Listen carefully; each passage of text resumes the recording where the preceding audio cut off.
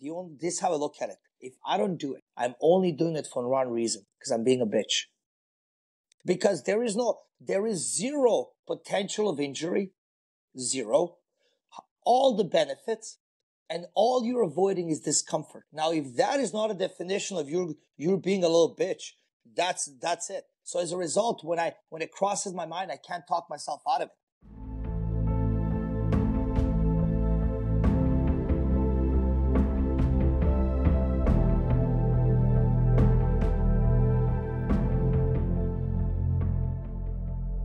Hello, friends. Thank you for tuning into this week's episode of the Mayn Idea Podcast, where today I have the pleasure of sitting down once again with Dejan Kajic.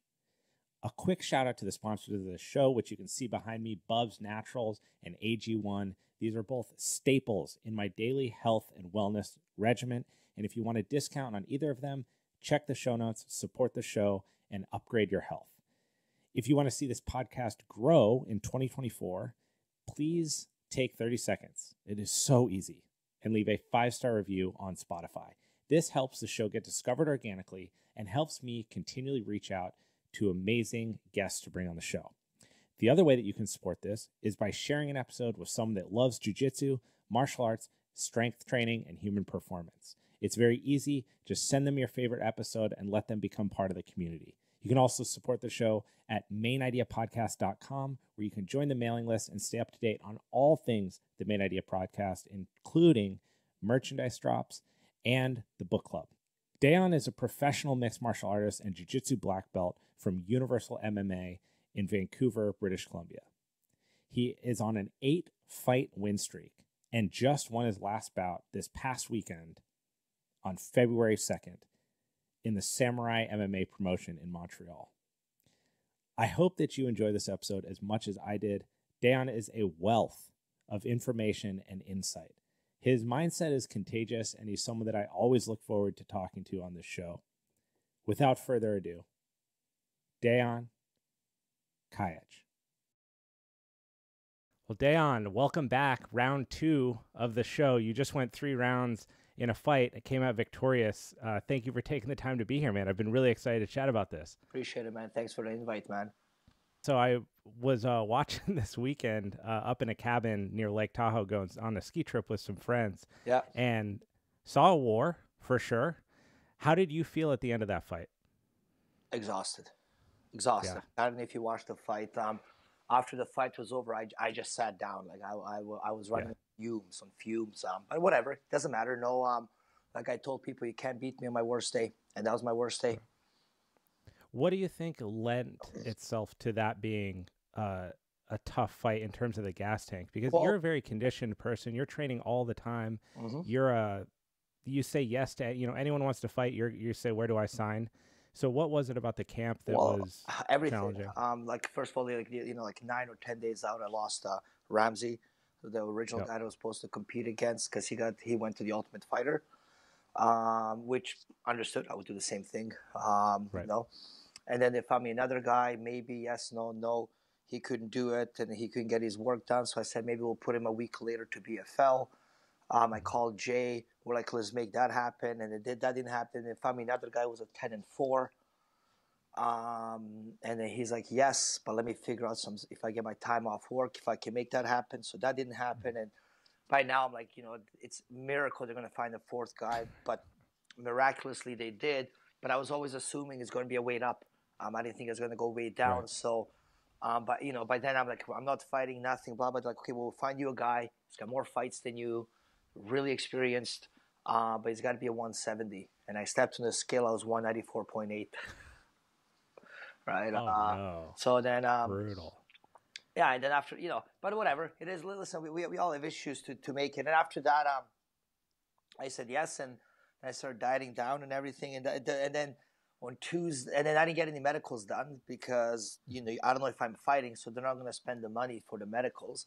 And then on Tuesday, when I'm supposed to be resting, I'm all day, I'm going to doctors, getting my CT scan, getting my physical done, getting my blood work done and everything. And then finally the commission approved it.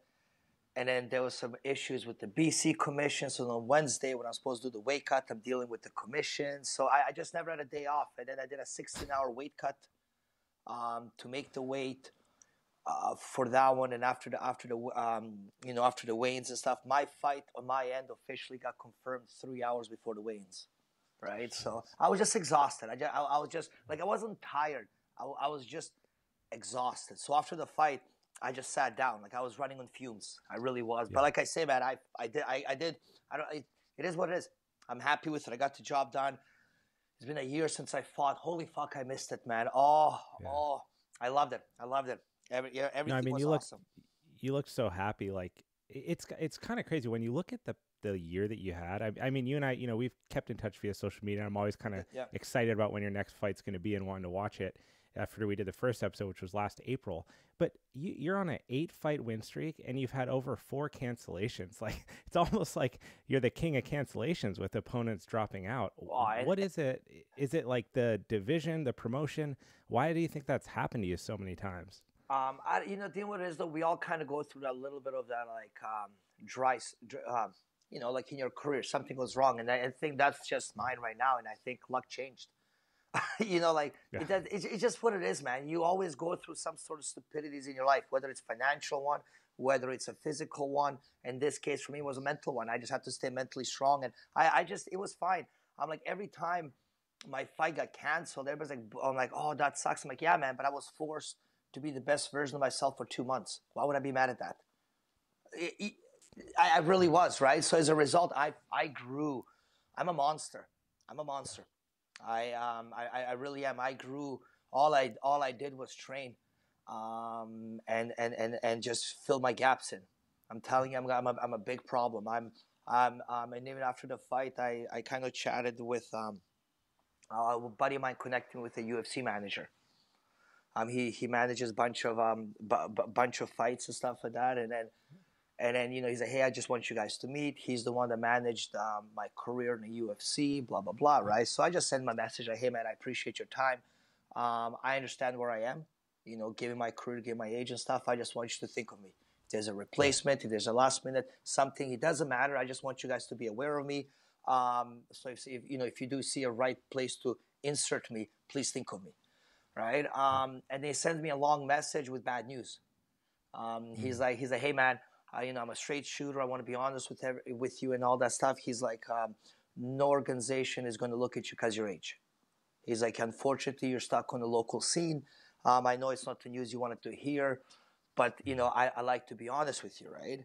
And then I replied to him, thank you for your honesty. And then all I hear is the local scene is stuck with a ranked UFC fighter who's not going anywhere. And all I got to do is make enough noise to change your mind. And every underdog has its moment, and I can change your mind. I really can make enough noise, do enough damage, and everybody's minds can be changed in an honorable way. So that's it. They're stuck with me. So I got a couple more years left to me. As a result, I need young guys to stay relevant, and they need me to make them authentic. So let's exchange. Yeah, it's got to. I'm curious your mindset. Like from the first time that we talked, you just strike me as someone who's very even keel. You have good awareness about the world, your place in it, and how to interact with it. And I wonder, through stuff like this, I mean, it's mentally challenging, no matter what kind of person you are, to overcome things that like cancellations, last minute weight cuts, being told by promotions that you can't be part of it despite an 8-fight win streak at your age, right? What are you doing on a day-to-day basis to maintain this Dejan mindset that keeps you in line, keeps you fighting, and take something like that and not even get battered by it and just go, you know what? In ear, one ear, out the other. I got something to prove, and I'm here, and I'm not going anywhere. I'm a monster. It's not that, man. I live the dream. Listen, I figured it out, okay? I figured it out. The secret to life, like this is all I have to do is invest in myself. As a result, the life rewards me. Like I always say to people, losers chase, winners attract. Right? So if you're chasing everybody, it's because you have nothing to attract people, so you're trying to chase people, right? Successful people lead through their actions. As a result, they make enough noise to get your attention. Yeah. Right? So that I figure out, man. I just invest in myself. It doesn't matter whether I have a fight or I don't. I wake up, I know a certain lifestyle that I want to live, and I have a certain standard. Like I tell everybody, even when I'm fighting, you have a playful mindset with high standards. That's how you're a good person. How do you look at the next year or so? I mean, you're someone who likes to train. You stay active. You stay fit. You're taking care of your body. You're doing cold therapy. You were just in the sauna. You're around the clock kind of guy. So as you're in these interims, you're waiting for that next opponent to come. You hope that it's an up and comer with a good record that you can smash, make more noise. What is your training, your teaching, your family like? How does that all shape up following something so awesome like this victory? Oh, nothing changes. Honestly, it's just the life I live. Like it's just what I do. I don't really make any drastic changes. I kind of figure out what a fight camp is. Right? A fight camp is a mindset. Right? That's all it is. You know, when you compete for jiu-jitsu, you're not doing anything different. It's just everything has more weight. Everything has more meaning. So it's just a mindset. So the closer I stay in the mindset, the better I'm off. I tell everybody, man, I stayed at 70. On my lazy days, I'm 60, 65. On my hard days, I'm 80, 85. But that's my kind of fluctuation rate. So, and that's with everything, with diets, with going out, with training. I have a standard, and I maintain that at all times. When I have to have a fight camp, I kind of step up to 80, 85. When I'm sore, have bad days or anything, you know, like take some time off, I go to 60s. But there's no days off. Doesn't exist. Right. Does not exist. I love that. I wish that I wish there was a way to like effectively communicate that whole mindset to anyone, because regulating we know in strength training, this is very black and white. Regulating your intensity is mandatory or you're not going to get stronger, right? But I think in whether mixed martial arts, jiu-jitsu, from the hobbyist level to the professional level, this management of output becomes really, really important, not only as you're aging, but just in general. I mean, understanding a range allows you to perform better at your peak outputs, right? So whether that's, again, you're a hobbyist and you're at Universal and you're doing jiu-jitsu classes and this is new to you, not going 10 out of 10 every single time allows you to learn. It allows you to see things as they're happening and allows you to develop a relationship with the martial art itself. How long did it take you to begin to understand that, having been a fighter your entire life? Well, just like any spectrum, you gotta go both ends, extremists, right? You know what I mean? To kind of find the balance and all. This is what I figured out in life. Who cares about your peak? It's about raising your rock bottom. I forgot how many quotable things you say. Like, no, but like I have to be on it. No, but it's true. For example, like I was chatting with one guy and he's like, "Hey man, like we're just chatting about let's say how often you train, right?" He's like, "I train twice a day or whatever." I'm like, "Who cares what's your best? I want to know what your worst like. What's your rock bottom like? It doesn't matter if you go twice a day to the gym and then you take 6 months off. It's better to go 2 times a week forever, right? So you have to have the ability to raise your rock bottom, and that's all it is. Every year since I was a martial artist, when I realized I want to do this for the rest of my life, is I figure out a new piece of it, and that's it. And it's like, you know, first I start off training twice a week, then you know, almost every day, then every day, then once at least a couple of those days a week, or twice a day. And now I just figure out my whole lifestyle. I wake up from the moment I go in. It revolves around this. You know, I have a routine. I'll usually wake up 6:30 in the morning. I'll go get a nice dip. Then I go drive up the street, a couple of minutes away. I do a little sauna, yoga class. I'll go teach 2 classes. In those classes, I'll train. After that, I'll go home. I'll make some food for the first time. I'll take a nap a little bit. Then I'll wake up. I'll go do another little weightlifting. I'll go to the gym, clean the gym, teach from like 4 to 9 for like 3-4 hours teaching the gym. I'll train at night. I go home, make another meal, watch TV for an hour, and go to sleep. That's literally my days. Love it. How do you interact with the students? How inspiring is it for them when they see someone, I'll say at your age, just to clarify the question, even though I personally, I think age is kind of hilarious when you look at people like yourself who are still performing. But when you see the younger athletes, it has to be really powerful for them to look at the person teaching them and go, damn, this guy's taking care of his body. He is investing in his own health. And he's still, not only is he pushing it and training frequently, he's breaking the mold on what's possible because he's actually in the ring fighting people and coming out victorious. that must be really powerful for them to be around. If you ask me to toot my own horn, I can never do it. I try my best. It's listen, the minute you enjoy your smell of your own fart is the minute something goes wrong, right? But like I tell everybody, I'm confident. I'm not arrogant. What's the difference between confidence and arrogance? Confidence is based on your abilities. The more you can do, the more confident you are. That's why a 20-year-old is not confident. He has that money. Doesn't know what he wants. He's not a confident person. When you base your confidence on self-belief, it's called arrogance. It's not based on no real material, right? So I can never be cocky. I'm confident, but I work hard for that confidence. That's why I can never tune my own horn, as you're asking me to. So I don't know how it feels, man. I'm not trying to inspire anybody. I'm just trying to make myself happy. Yeah. Are you doing a good job of that? No, I don't believe in happy. I'm a bitter man. I'm like, I have happy moments. I don't believe in happiness. Not surprised. Talk to me a little bit about the cold exposure. Because I started doing this seriously about like a year and a half ago. Yep. Major change. Physiologically, I have no idea. You know, whatever the science says, this or that. But the mental work of not wanting to do it every single time I do it. Yeah. Doing it anyway.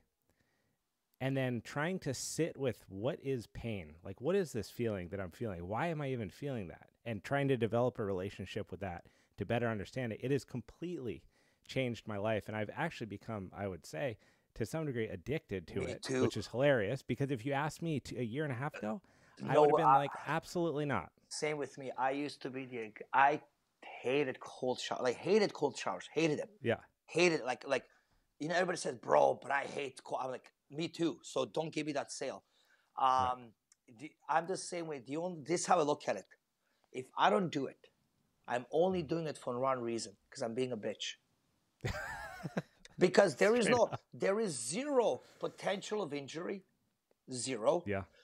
All the benefits, and all you're avoiding is discomfort.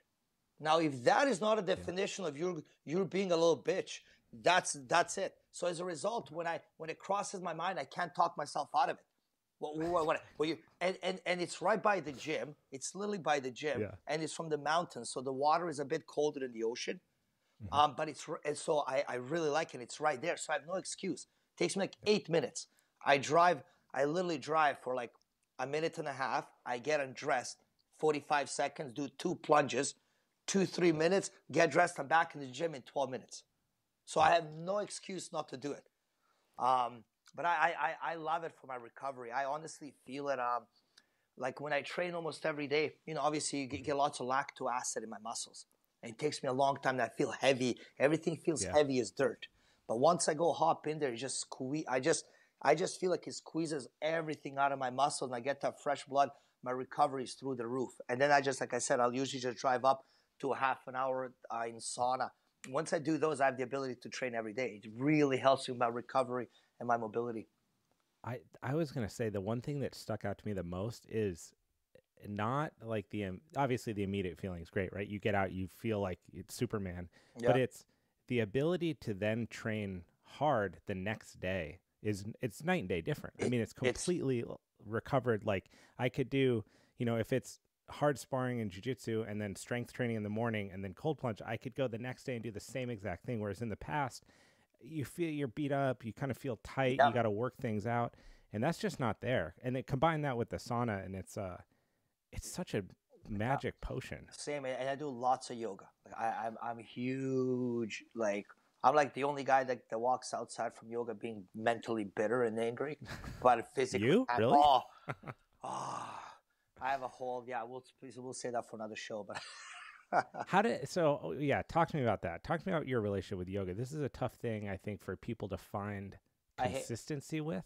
Like they'll try it, but they won't make it work into their schedule. They'll adopt cold and sauna and strength training and maybe a stretch routine, but yoga is so beneficial. I can't live. I love yoga. I started actually long time ago. No joke. Like back then when it was Bikram yoga. I started when it was then 26 poses, blah, blah, blah. Like 15 years ago, I walked in and I left. I couldn't do it. I could not believe something like broke me. I couldn't do it. And ever since then, I just couldn't leave. I just kept coming back. Took me a handful of them to actually get through. I remember that. And then eventually anything that breaks me, I don't leave it. I get married to it. Yeah. So ever since then, I love yoga, and I do it for mobility. And the older you get, mobility is your best friend, your worst nightmare. And I'm all about mobility. Especially in a sport where you can get crunched, slammed, picked up, put down, twisted. Your hips, for example. Like if you're not taking care of your hip mobility, that's your kick, your ability to check a kick. That's your guard. That's retention. That's all this kind of stuff. So if you don't put that on the focus, it's going to go away. Yeah, the mobility doesn't just appear one day. It goes away year over year over year over year over year. Mobility is like cardio. Hard to get, impossible to maintain. Yeah. Right? So I know. Yeah, that's what it is. And then the other thing that helped me quite a bit lately is pull-ups. I have a couple of wrestlers that I've been started coming around the gym. Yep. And I started like last 2 years or so, like I just went kind of psychopath with wrestling. They're crazy. I love wrestlers. The only thing that kept teaching me is I wasn't working hard enough. And they kept doing pull-ups. And this guy was like, yeah, I do about 100 pull-ups a day. Jeez. I was like, really? He's like, yeah, I just bang out a couple here, a couple there, a couple here. And it adds up. Then I started doing it. I would do like 2-3 pull-ups, and try to maybe do about like 50% of how many can I make. So for the last 6 months or so, I've been doing almost about 100 pull-ups a day. And I just do like 2-3 sets of 8, then 1 set of 10. Then I'll come back to the gym. So they'll add up. I don't even feel it. And then everybody. Where do you feel the payoff for that? Like, what part of your grappling, your stand-up, your jiu-jitsu do you feel like is you get that benefit? Structure. So I'm always my structure is always better built than yours now. With like head your base. Yeah, my base from the head position to shoulders. It's just my core and my back is so much more stronger. It connects to the neck that I've really like my jiu-jitsu game has elevated quite a bit the last 2 years, like significantly. So I just can't wait to show it off. But it's one of those aces that I really truly can depend on at the high level. I was going to ask you, in this fight, you took a training camp at TriStar, right? And you're alongside Firas. You're in the eyes of one of the greatest mixed martial arts coaches of all time. What was the decision to go there and to start training outside of Universal? And what was that conversation like with them when you were getting ready to do that? Well, the minute you need to justify whether you should train with Firas Zahabi is a silly argument. So I don't know. It's Firas Zahabi, so that's one. Yeah. Do I need to justify the reasonings or anything? Why should I need to go train with the best mind, arguably, like you said, of Canada? I said, put this, at least the most successful. For sure. Or the most accomplished and stuff. He won me the fight. Yeah, I heard you in the interview after talking about your brief conversation with him. You said, hey, back it off. This guy's tough. He's not going to give up. He has a heart of gold. Be smart here. He just said, do you want me to tell you a couple of incidences in there that he wanted me to fight? Please. That's what I'm here for. Oh, so first of all, my whole stand-up, my whole striking lives and dies by the jab. Mm-hmm. Lives and dies by the jab. So I jab. I don't know exactly when. I think the beginning of the second round, somewhere towards the end of the first round, Firas Zahabi's like, just touch his forehead. Don't land the jab, touch the forehead. I don't get it. I really don't get it. Like no power. He wants you just touch the forehead. Once in a while, throw the right hand behind, calf kick, don't land, touch the forehead. Mm. I don't have time in my own mind to say yes, no. You got to do. Before we walked out, I go to Firas. I'm like, listen, Firas. Like, me and him became close, and we chatted. We had moments. I'm like, hey, man, I'm coachable. You tell me what to do, I'll do. I'm a good listener. I won't disappoint you. We need to fight. We fist bumped. We're like, let's do this shit, Firas. Let's make some fucking memories. And we won out, literally, right? So I had a good moment. So he says head kick, I listen. But I don't have time now to figure out. But I don't get it. So I touch. No, don't land, touch. First round, second round finishes. I'm not asking him why. It gives me other advice, blah, blah, blah. We go round finishes, fight finishes. I won all that stuff. We're going in the back. I'm like, Firas, man, we gotta chat. He's like, we're like laughing, all good. I'm like, just so you know, I followed you blindly. What the fuck, bro? Like, he's like, what are you? He's like, yeah, you were telling me don't jab, touch the forehead. He's like, when you were jabbing him, your shoulder was low. When you touched his forehead, you brought your hand back, your shoulder stayed higher. He wasn't able to counter you with it. Wow. Genius. Yeah. And he told me, he's like, we had a similar strategy when Rory McDonald fought, what's his name? Jake Ellenberger. No, Jake Ellenberger. Oh, yeah. And Jake Ellenberger had a monster right hand. And he was telling me, Rory McDonald, he's got a long neck. He has a similar stance like you this way. So we were getting him to jab higher just to get him protected. To see that in real time. Genius. Well, being someone who coaches and teaches yourself, a seasoned veteran of martial arts, what makes him so special? What is it about being in that camp, being in the room with him, listening to him, that separates his vision from other people? It works. but if you know what I'm saying, like there's no mystique to success. Yeah. Like I'll even give you another one where I, like I said, I was running on fumes. I'm running on fumes. He got me one time against the cage once, right? And he has his hands, and my base is getting smaller and smaller and smaller. So now I'm like, fuck, what do I do? Do I push him down or lift him up? Right? So I have a split second. This was second. in the third, I believe. Third or second. I don't exactly remember where, but I'm tired. If he takes me down, he's a legitimate black belt. I'm not saying anything, but I'm saying, you know, there's red, you know, alerts are coming, right? Right. And then I got to do I lift or push? And then, you know, always happy very fast. And Firas Zahabi yells, spread your base and sit down. Spread your base and sit down. I spread my base. I sit down by default. He becomes higher on me. I get double unders. I get the underhook. I break the position. I win. I think I know exactly what you're talking about because like you admit to, there's fatigue, right? It's visual in the body language. He shoots. He gets. I think he might have even caught you with a. He caught me with the left hook. Left hook. He caught me with the left hook. Yeah. You go back again. You find the cage. You feel it. You come back out. He shoots, and then you defend it. So it's like, wow, this guy looks tired. He's going to get taken down. Bam. No, I guess he's not. And I think that was probably a defining moment to the fight. And that for his head, that has to be really demeaning when you start to count a guy out, and you shoot. And they're still there. Yeah. 100%.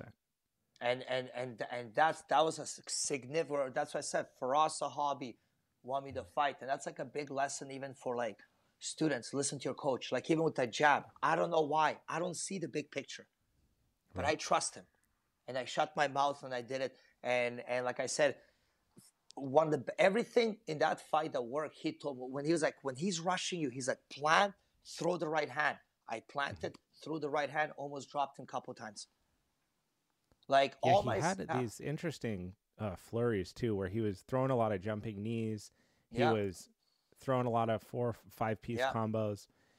When fatigue starts to kick in these later rounds, when you're in the cage, of course we like default to our most trained skills, right? That's like when we're fatigued and tired, you go to your lowest common denominator of efficiency to stay alive, so to speak.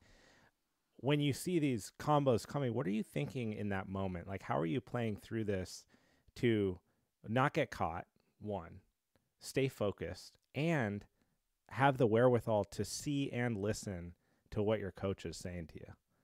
Man, who knows? It's not even who knows. It's one of those everything happens fast, everything happens slow moments, right? And then when you hear good advice, you trust good advice, the brain is off, and you hear throw the right hand, you throw the right hand. It's one of those like he's thinking out loud for you, and you just risk management under pressure, right? And you, like I said, you have to trust, and that was like a big, like I said, I put my trust in him. I truly did, man. We connected. And then the thing with Firas Zahabi that makes him unique, do you want to follow a general in a sense, is he cares. He actually cares. Like he'll give guys shit in the gym, and he's like, hey man, he'll tweak in a good way, you know. And I tell all the young fighters in the TriStar that I was there, I'm like, hey man, you want your coach to yell at you. That means he cares.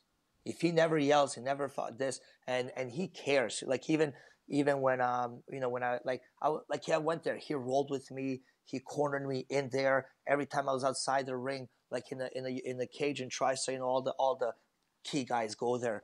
And I'm not gonna always assume I'm the key guy. So I always, I go in the outside. I want to earn my way in there. I don't want to assume anything, right? And I don't want to disrespect or play a bigger role in anybody's team than I'm wanted. And then they'd always invite me in. He'd invite me. He started coming around me and everything. So he genuinely cares. And like I said, and it works. That's the So key. did that come about? You were just showing up for training and you developed a relationship with him, or was this something where you reached out to him and said, "Hey, I have a fight coming up. I really value your expertise." How did you guys develop that relationship? Well, I used to go to TriStar a long, long time ago. And back then when it was Ultimate Fighter Canada versus Australia. Oh wow! Yeah, so a bunch of those guys that got signed over there with that Ultimate Fighter, I was friends with, and I went over there, and as a result, I met a couple of them over there, and I went there several times. And then pandemic happened, and I stopped going a couple years before that. And I stayed friends with some of them, but obviously with the bigger guys for us, not that I was ever close with him to begin with at that time. I didn't see any of them and everything. And then not the last training camp, the one before that, I went there and it got canceled. And most of them remembered me. Some of them, it took them a while, to develop it, but I just felt like at home there. I felt at home, and I kept going again. And then for this one, I felt that I was there for years. And it just fits for me. His style, his approach, his energy, his explanations it just works. It's really special when you see in any sport, but it's especially cool in martial arts when you see that the athlete is really just an extension of the coach's mind. It's like the physical extension, almost like a fight robot that they have in the cage that they're controlling. Yeah. And there's this seamless connection where they say jump, the person says how high, and there's no lag, there's no questioning. You see things start to break down when that relationships become asymmetrical, or they start to doubt the person that's calling it out. But when they're aligned, like even like Sean Strickland and Eric Nixick sometimes, the way they connect, it's like, whoa, it's almost like Nixick's in there fighting this other guy. You know what I say? I have the feelings. A fighter has the feeling. Coach has the eye. Now, if my feeling matches his eye, magic happens.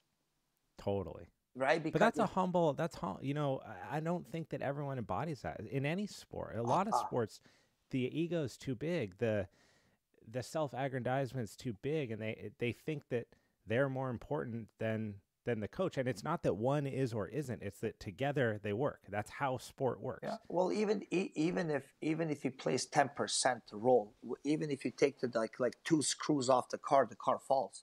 Totally. You know what I'm trying to say? So it's perfection happens because every single hair is needed. Everything is needed. That's why it's perfect. The minute you take it out, I'm not saying he can't be a good coach, you can be a successful fighter, just magic doesn't happen. Right. Were you surprised with the unanimous decision in the fight? In what way?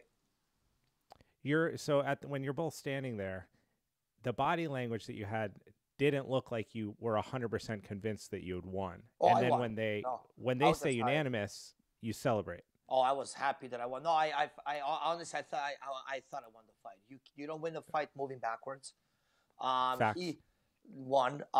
Face wise, damage wise, I did more damage. I'm more efficient. Everything was a sniper. I chewed up his leg. I did the body shots. I stuffed his takedowns. Not saying he didn't land anything. I'm just saying he threw 12 punches and not one would land clean. Not even one. Yeah. Right. Listen, I'm not saying I'm just saying through my eyes, they're all 50 to 60% to my end.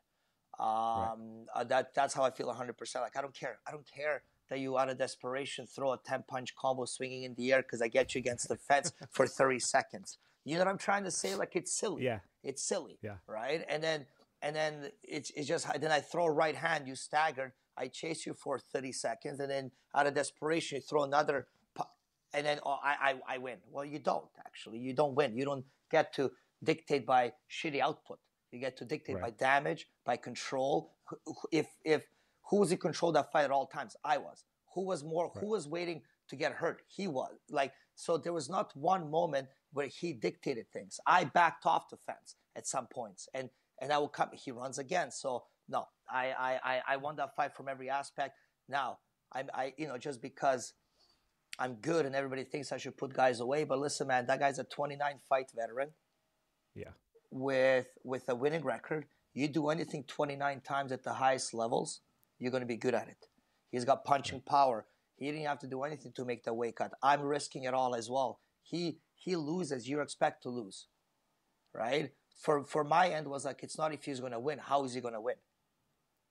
Right. So there was this one moment in the third where you do catch him, and it showed a power asymmetry that when you landed, the landed punches were more impactful. He got you with the hook at the end, and it staggered you a little bit. It's a fight, of course. Exactly. Oh my Jesus, but it's a fight. Yeah, of course. Not saying, oh, like this guy, like, no, it's a fight. I mean, he did hit. He landed some low kicks. He did. I'm just saying, overall, like you said, my punches did more damage. End of that, right?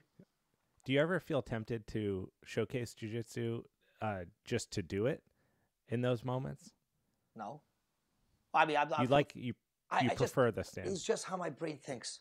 My brain calculates and operates in, listen, if I'm forced and then I'll do it, it's just instinctually.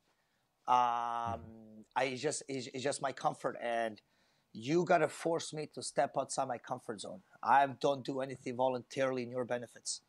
Now I wrestle and do jiu-jitsu like a starving dog. So when I go into a fight, I don't have to do wrestling and jiu-jitsu. That's what I tell everybody. I wrestle. I don't want to wrestle so badly that I'm going to do everything and wrestle outside of the fight. That's how much I wrestle, but that's how I look at it. I mean, that approach makes so much sense to me because you can't deny the work ethic of wrestlers, right? Like some of these guys, it's just...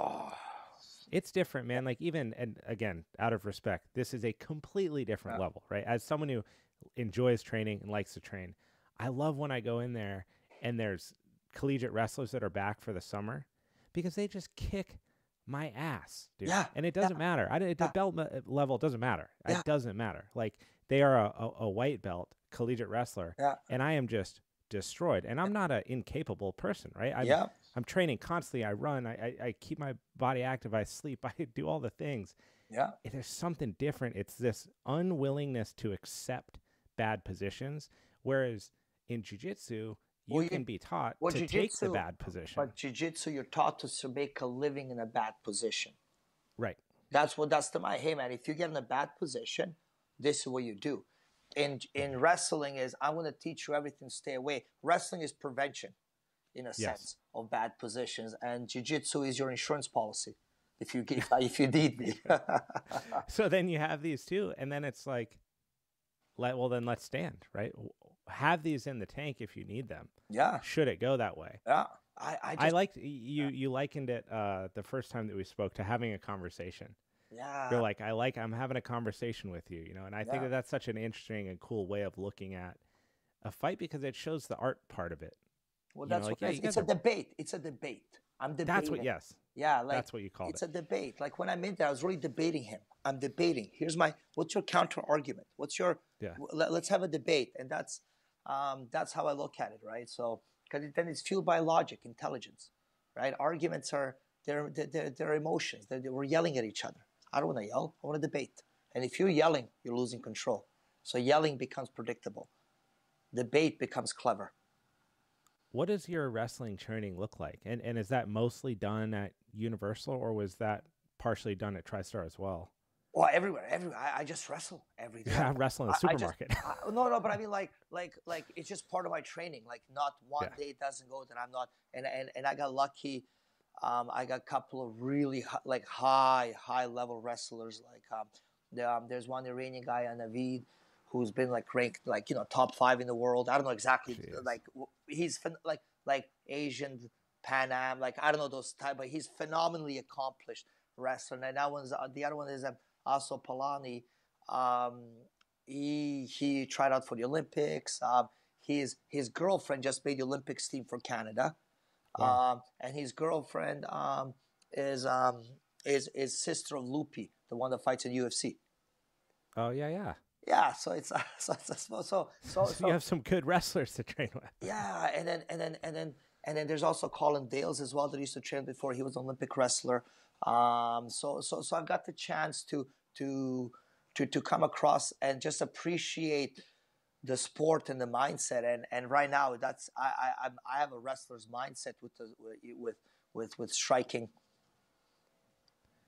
With the training where it's at right now and your skill set having developed over the course of your whole career, I think I know somewhat of the answer to this, but how do you continue to improve? What area of your game do you feel like can still evolve and really start to do exactly what you said and make noise and say, hey, I know you guys don't want to hear me, but I'm here and you need to put me in your promotion because I'm the kind of guy that's going to get it done. Well, what has to change? Nothing. Well, when I say with improvement, okay, there's two ways to improve, okay? Add new skills or make existing ones better. And I'm on this path where I'm set in ways of who I am. You know what I mean? I have a certain jab, a certain cross. I have certain ways to set it up. I developed a style for jiu-jitsu that wants to get it to my end of getting back up. If I'm on the top, I'm a monster on top. So my style of jiu-jitsu is top heavy, how to keep you down. So right now, my job is just to sharpen those tools. So I throw 200 right hands, 500 jab. That's it. Now it just becomes about efficiency. I don't need to develop 7 jabs. I need to have one deadly that I will land there. Not every time, but I mean like, so that's one thing when it comes to striking that I approach. Like every sport to me has like an identity. Like for example, boxing is perfection, right? Kickboxing, aggression. Muay Thai, controlled violence. You know what I mean? Like jiu-jitsu, creativity. Like for example, like wrestling, efficient power. Yeah, definitely. Right. So that's why. So when I'm striking and I have a boxing mindset, it's perfection. So I'm not trying to add 12 different hooks. I'm just trying to make my hook to an uppercut to a body perfect. Right. And that's all it is. Now I'm motivated by perfection of all my skills. Sharp, sharp, sharp, sharp, sharp. So every day I got to make it tighter, sharper, smoother, and more efficient. I love the endless pursuit of perfection, knowing that it doesn't exist, but at least striving for that kind of... Why not? How dare you not? Yeah. Seriously. How dare you not? In any endeavor, not just in fighting, but why not put forth your absolute best? Because you might not have the opportunity to try best again doesn't mean like, but best doesn't mean always work. Just best sometimes wasting a full day of doing nothing in the park. You know what I'm trying to say? Yeah. Like one thing I just found that like the biggest thing you have to find out, are you busy or are you productive? Very different things. Once you understand the difference between busyness and productivity, then you actually know if you're doing anything with your time and how wisely it's being used. And that's one thing every year I figure out more ways to be efficient and be productive. And that just means with quality. Doesn't mean like I wake up and I don't have a schedule. I have no obligations, no anything, right? And I tell everybody I'm a boss in life. Right? I think a lot of people struggle too because they conflate busyness and multitasking with being productive. And that's not the case. Like if you're doing 30 seconds of jiu-jitsu and 30 seconds of boxing and then 30 seconds, you're being inefficient. You're doing something that doesn't serve you. Or if you wake up and you're taking a call and doing a dog walk, put the phone away. Just walk the dog. Yeah. You might get more out of just doing that. Yeah. And it's like, and everybody's doing so many things and this, it's like everybody's just busy. I talk to everybody, same as like, you know what I'm laughing at too, right? Like now everybody's laughing that the food is so expensive, right? Correct? Mm-hmm. Food is so expensive. We can't afford to eat. But at the same time, obesity is going up. I'm like, how can starvation... Somebody's eating. How can starvation and obesity like go up at the same time? Shouldn't they counterbalance each other? Like... No. Well, and the other thing is, some things are more expensive. Yeah. But if you're willing, like, you can eat healthy on a relatively inexpensive budget. You can. Yeah. And because people do it all the time. You just have to be selective and creative in the ways that you do it. You don't have to be... No, you don't... I cook every day. I cook every day. Irritate. You don't have to be creative. You don't have to do anything. All you got to do is buy good quality food. I got zero creativity. Okay, I buy a good steak, good ground beef. I have burgers like 3 times a week. I got buy a good burger. I put it there. I flip it, put some salt, bun, cheese, avocado, and it's like the best burger ever. It's not creativity, it's quality. But this comes from a guy who I think you ate boiled pigeon in rainwater. Yeah, and burger's a lot better. So, yeah. Yeah, for sure. But I'm like, it's just quality. Yeah. And that's what it comes down to, man. Like, if you have good quality, the more ingredients you need, the shittier the food is. I think that the more, just in general, like I find that the more active that you are by default. So if you're up, go on a walk, go to training, go to sauna, get back to training, cold plunge, back to training, go on a run. Of course, not every person in the world can do this because they have jobs, families, whatever. But when you do that, your food kind of chooses itself because one, there's not unlimited windows with which you can eat. And two, I don't want to eat shit food because I want to train tomorrow at 6 a.m. Exactly. Yeah. I say, yeah, I can't do it. But I was lucky, man. I have your typical Eastern European mom. She never had McDonald's here. She has her own garden in the back. My dad makes prosciutto. My dad makes smoked meat prosciuttos. He makes his own wine. He makes, we have like, everything is homemade. My mom made like homemade bread, homemade mayo. She made cheese. Like we're very that Eastern European, upbringings, and that's how I grew up. So when I moved out, I'm like, I haven't had fast food in like 15 years. No joke. I haven't had McDonald's. I love it. I just, there's nothing about it that you can't give me shit and tell me it's steak. I don't care how much you deep fry it. I know what it is. And your body, when you're like that, your body becomes internally aware. Like if we gave you some, you'd feel like shit. You'd feel so bad, dude. Yeah, I could, but I eat everything. I have my ice creams, I have my chocolates, I just don't go to Dairy Queen. I'll get it. Right. Like I just enjoy life on a quality level. I just don't do things just to like stuff my face. So I want to ask you about age and sport, let alone age and a sport where you punch people in the face for a living and you get punched in return, right? I've had this conversation with several different people, some of which have utilized performance-enhancing drugs. Some have a hard line in the sand about it. And as we get older, the temptation to maintain your current output at the level that you're used to, which is your whole adolescence, upbringing, 20s, et cetera, is there. And I'm sure in this sport, especially because of the potential for injury, the potential to get hurt, and your livelihood is on the line.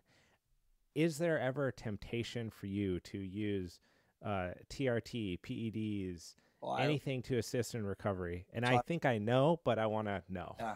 Well, no, first, I'm not against it. I always joke around, like, I don't not take steroids for ethical reasons, just financial. Wait until I retire, so I'm like I for sure, if I could afford GH and like $1,000 a month, I'd be spending $3,000.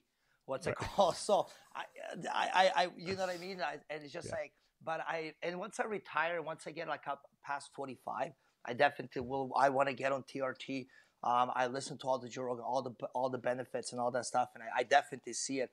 And I swear to God, every year I think my body's gonna go down, and every year I'm like, since I was 35, this is my last year, because I'm like, hey man, because I freak out sometimes because I'm like, hey, I still feel youthful, right? So so as I do, and what I'm doing right now, it's working. As a result, I have no temptations or like to, and I'm not smart. I don't know anything. I don't do proteins. I don't know any of that. Like I just don't. I'm just used to eating well, training and being an idiot in every other aspect. So. How old are you now? 39. 39. Yeah. So I talked to Wagner, was like very transparent about it. He's like, yeah, I've been taking TRT and I'm competing with 23-year-olds every day. He's like, what do you want me to do? And I have had personally from the sports that I played growing up, a very hard line in the sand and no remorse for people that use them, but it wasn't a sport where I was getting punched while I was doing it, right? So it's a little ignorant of me to have too many feelings about the lifestyle choices of fighters because it's a different ball game. Nothing is fair. Nothing is fair in life. I don't care. Like nothing bothers me. We all struggle with our own fucking way of success. Some people need men. So because if that guy is physically weak and he takes steroids, That guy's mentally weak. How come he can have a psychological coach? Right. You know what I mean? It's like we all deal with mental, physical. We're all figuring this shit out, right? I don't care. Nothing bugs me. You know, like you just don't, right? So I'm like, I never had a strong opinion on steroids. I never had a small. I'm like, I don't care. I understand both ends. I know some guys, fuck you. I'm like, yeah, I can see that argument. Some guys, like, I don't give a shit, man. That guy's 6'6". For like, nature's unfair. Give me this shit. Right. I can see that argument too. So I'm like, you know what I mean? And I'll tell you, I'll probably find like a 25, 30-year-old stud with a six-pack. I'm like, fuck steroids. Then if I'm like a 45-year-old guy having a hard time getting off the bed, you don't know what it's like. Give me steroids. So it's an opinion from perspectives.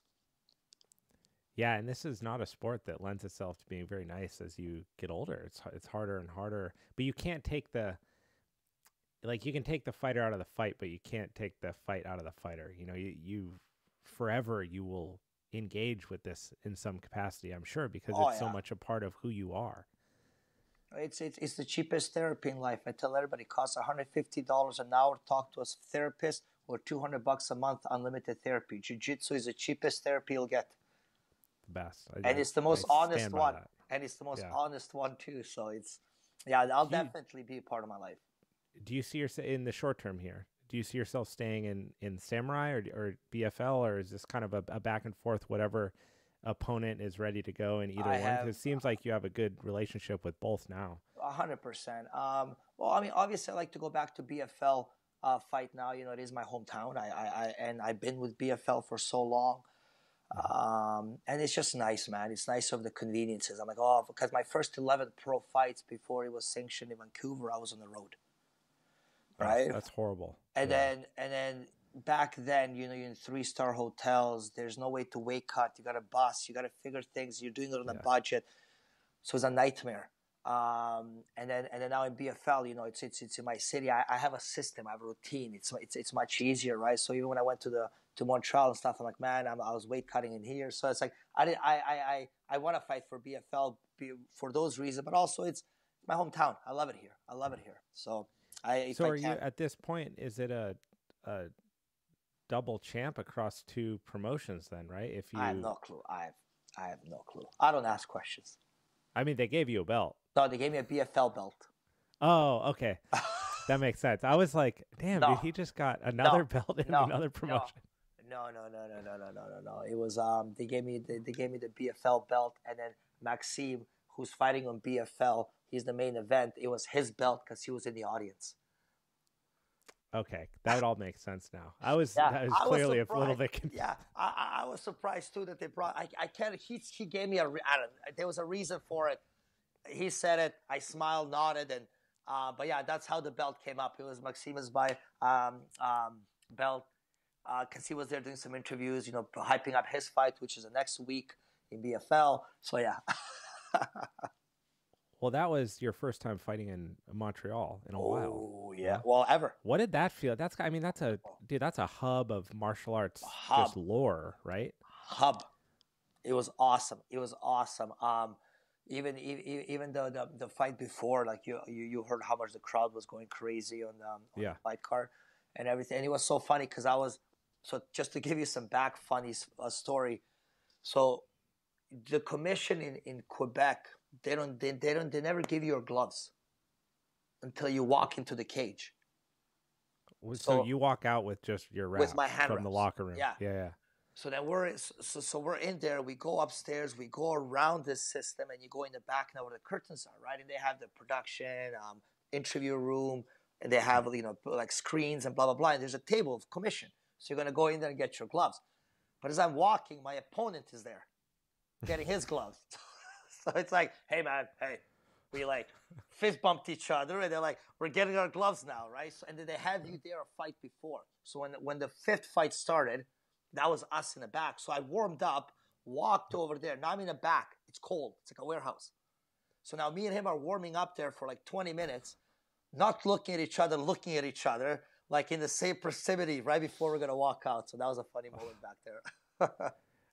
You got to just keep the blinders on, right? You stay focused, you focus on your coach, and you just, That's it. Whatever. Yeah, exactly. overall, what would you say, aside from being in Montreal, but the two different promotions, is there anything noticeably different about changing promotions like that other than the sequence of events that they do leading up to something? No, to be honest, no. I fought for many of them, and they're all the same. It's all a mess. When I say a mess, I don't mean like mess. Nobody knows what they're doing. It just happens fast, right? In the back, in the backs and all that stuff. For the weigh-ins is all the same. It's a mess. Usually, when I'm waiting for the fights, I sleep. I'm known for napping. I just pass out. Oh, I am dead to the world. Like dead to the world. There's one picture of the BFL. Wild. I just pass out. Like I snore. I like even early when I had more hair. My hair was always messed up when I would walk to the cage because I would just wake up like 40 minutes before the fight, like all confused. So yeah, I just sleep. I sleep in the there's some maybe there's some arguable physiological benefit there. I mean, like 20-minute naps that could be really restorative. So maybe it's your body giving yourself an extra little Sure. My body's so aware of all the audiences and all. Yeah, who knows? I'm just relaxed. I just put my headphones in. Everybody is like, I just get my moment. I just take naps and relax. It's so funny. The first jiu-jitsu tournament I ever did, my teammate and my buddy was there, and we were both. I was a little bit heavier than him, but we were going about the same time. We were sitting in the stands. And I'm doing like mobility exercises, I'm like hydrating, and I'm like doing stretches, leg swings. I'm just getting a feel for what's about to go down. I'm trying to like calm my nerves, and I look over, and he's got both hands like this, and he's sitting in bleachers, not even on the ground. He's sitting in bleachers with legs crossed. He's like this, and I'm just like, yo, Kyle, wake up. I'm like, you're fighting like 15 minutes, and he's like, oh, okay. It puts his gi on, goes, weighs in, and gets over there, and I'm like. Man, how does he do that? But different strokes for different folks, right? I mean, hey, man, for us in Eastern Europe, is always like, don't show emotion. Right. Stay relaxed. Stay calm. Don't show, like, every game you play as a kid, don't flinch. Like, it's how we grew up. We came all here, just a bunch of, like, savages came here, like, from war. I remember, like, dudes were, like, 15 years old with facial hair, like, 6'8" in high schools, right? It's like, so everything, and we just grew up that way, right? So it's, we just learned to be more calmer, and even if you're not, nobody cares. So they would say, nobody cares. Go. So yeah, that was different approaches. Do you guys have any fighters from Universal coming up with bouts? We do. The guy said Aso Panali, he's fighting on BFL. He's making his pro debut. I got another kid, Ryan. He's 2-0 as an amateur. This is this is his third fight. So I got one female. I got lucky with Mel Zieberman. She was from Australia, but then she lived in Thailand. I mean, she was from Australia, then she moved to Thailand.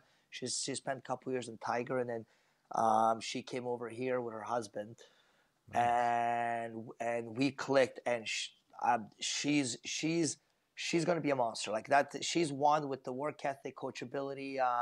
How built physically she is, mentally tough. She had a couple of injuries at a young age. She overcame. She's only 25. She's going to be the next big one. I got one, Mauricius. He's 2-0 as an MMA. He's Brazilian. He fights like a Pereira. Same. I love it. He's got like he's good, but I always make fun of him. He's got Brazilian cardio and a Brazilian way to make weight, which he never makes weight.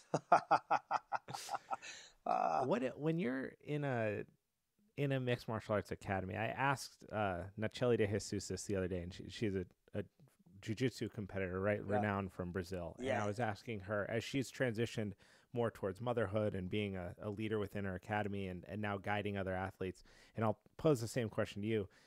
What is it that you're looking for when you're assessing a big group of people, right? You get people from all walks of life in a mixed martial arts gym. Some just want to learn to protect themselves. Some want to be the next UFC fighter. Some of them are unsure, but it's healthy and they vibe with it and it's a good mix. What is that characteristic that you look for in an athlete? And you go, you know what?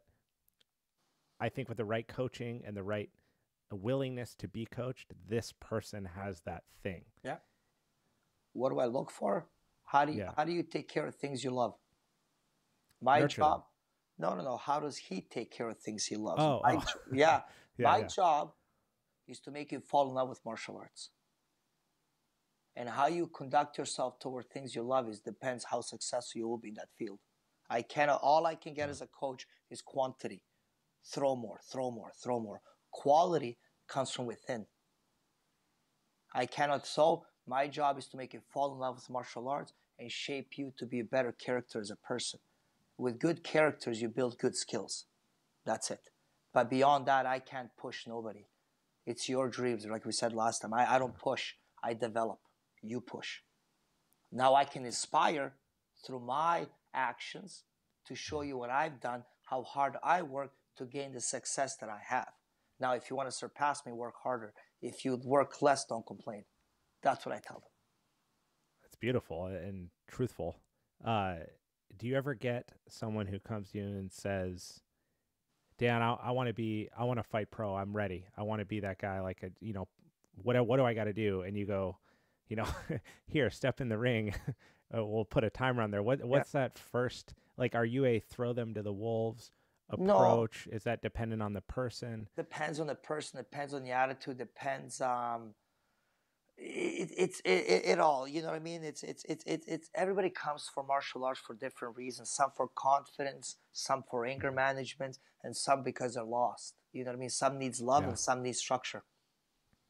One approach doesn't solve everything, and I always say one ingredient doesn't make a good meal.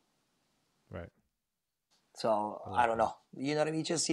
You like I say, man, my and I love everybody. I don't care about fighters. I don't have that gym just to make a world champion. I don't need to have a world champion to eat well and be happy. Yeah. I really don't. I just love martial arts.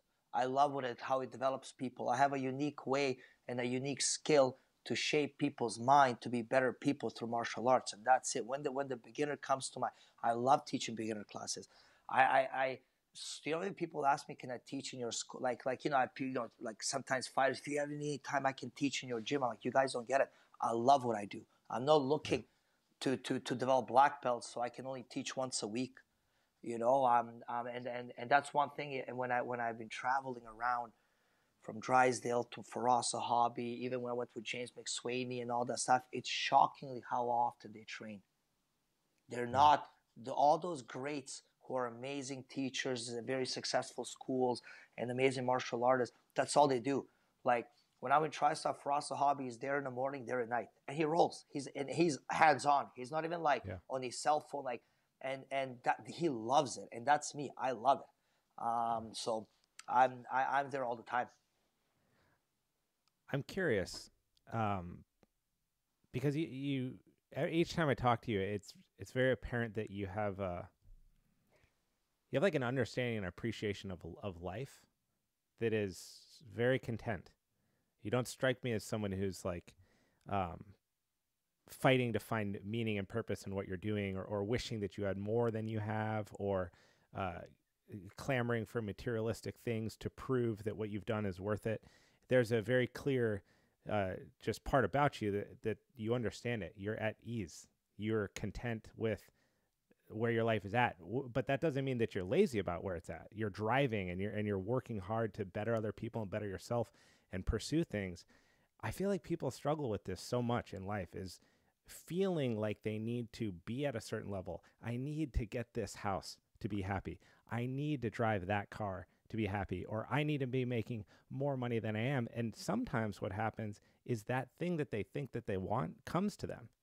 And when it happens, they don't appreciate it, and they can't accept it because it's settling, right? They're accepting less than their potential. What do you say to this problem? Because it doesn't seem like it's befallen you. Well, I see myself as equal as everybody else. So nobody intimidates me. I don't intimidate anybody else. Even when I go to TriStar, I swear to God, I don't sit with Firas Zahabi as a fan. I sit as one of them. I view myself as one of them. Now, whether he does or doesn't agree with that, that's fine. So I'm going to change your mind through work ethic and heart and dedication and stuff like that. So that's all it was, man. I just I know my worth, right? I'm nobody's fan and nobody owns me. That's why I tell everybody, why am I boss in life? I'm not a boss in life because I tell people what to do. A manager tells people what to do. I'm a boss because nobody tells me what to do. right? And not in an ignorant way. I'm just making like in a humbled way, like and I don't have nothing to prove to anybody but myself, and my struggle really is within myself, to be the best version that I can, and that's it, man. I live a simple life that's dedicated and motivated by hard work, and goals in mind, and that's it. Keep things simple. Well, it's motivating to hear, and it's something that I I aim to emulate. I think I find happiness in some of the strangest moments, like the last 20 seconds of an ice cold shower.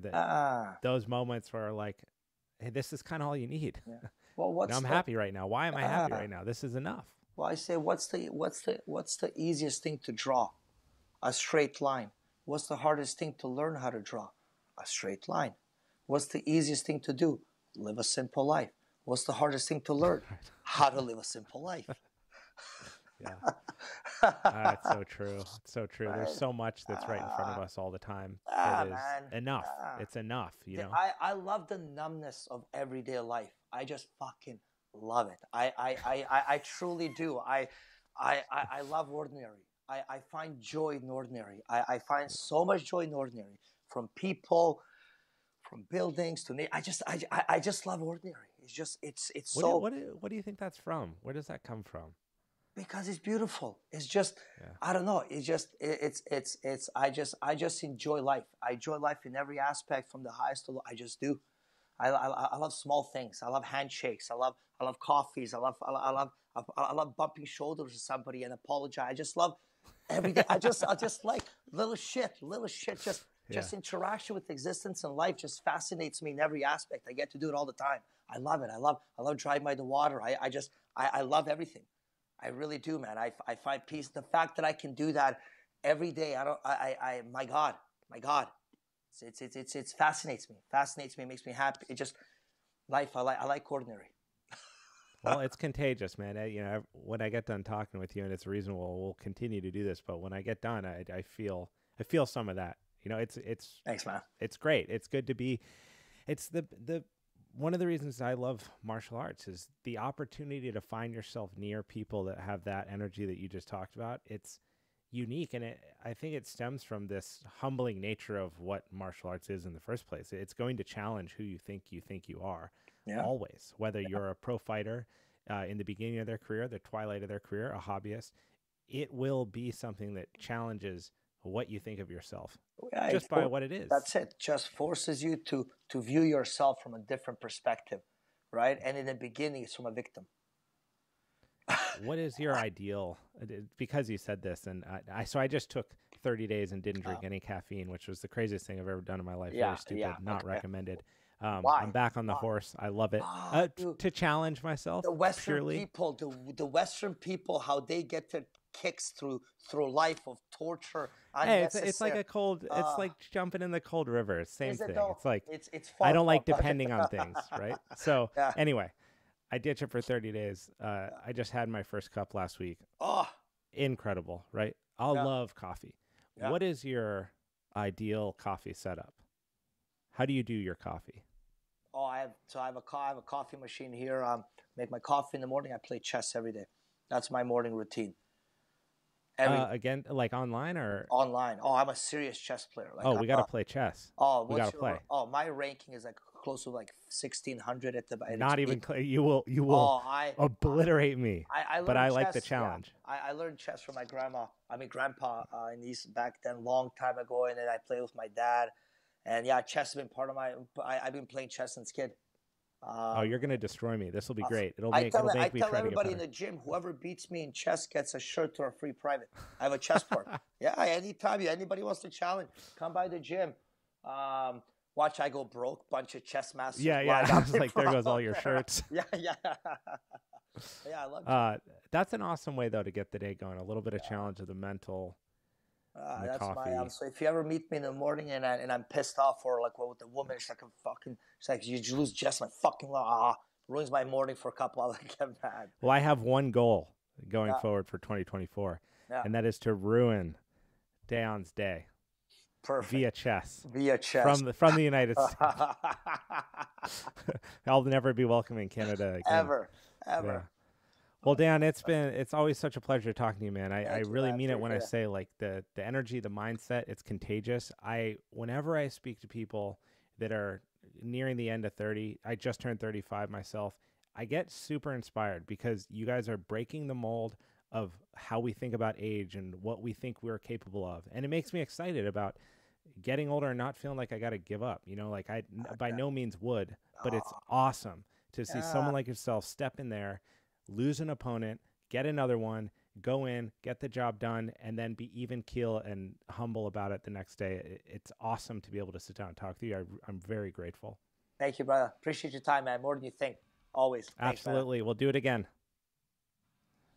Hey, friends, Abe here. Thank you so much for tuning into this episode and sticking around to the very end. If you want to support it, leave a 5-star review on Spotify or check out www.maynideapodcast.com, join the mailing list, and stay up to date on all things The Mayn Idea, from future guests, sponsorship opportunities, products I'm using to help me perform at my best, invites to ask me anything, and any upcoming pertinent information to the show. I cannot do this show without you. It is literally why I show up each week and put these episodes together. So thank you from the bottom of my heart from being part of the community. I hope you have a great day.